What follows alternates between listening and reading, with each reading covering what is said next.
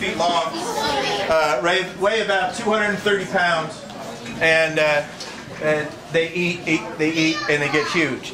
Now, an incredible part about this is being that it's albino, and thank God it was born in captivity, because, see, it's an incredible thing about snakes is as soon as they're born, whether or not it's an egg layer like this or live born, they're self-sufficient.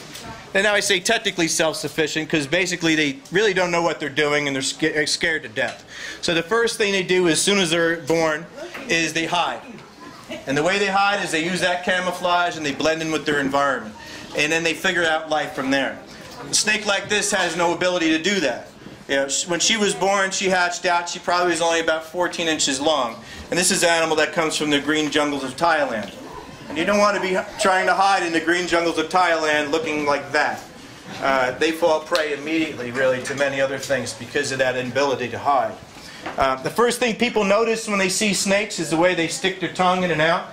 That's how snakes smell. Now right here is the smell she was holding one, but in the wild they do smell for their food. When they see something that they want, they're going to quick coil back their head and they bite. I stress the fact that they do bite.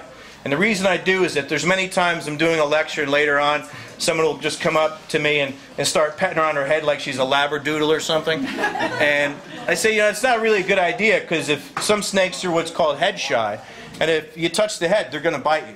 And with the utmost confidence, they say, oh no, this is a python. They squeeze their food. They don't bite. And that's really, really wrong. I got a lot of stitches to prove how wrong that is. Yes, they do bite. And yes, they do squeeze their food. But see, the food isn't going to volunteer to die. So they got to catch it. So they wrap it and they constrict it. Now I use the word constrict. They do not crush their prey. See, I've been wrapped about 9 times by adult pythons and anacondas and boas. And when I was, kind of trying to get myself out of this situation, I did a little bit of studying on what they do. It's an amazing science on how they go in for the kill. As I mentioned, they do not crush. See, crushing your prey takes too much energy. And these are the laziest animals in the world. I mean,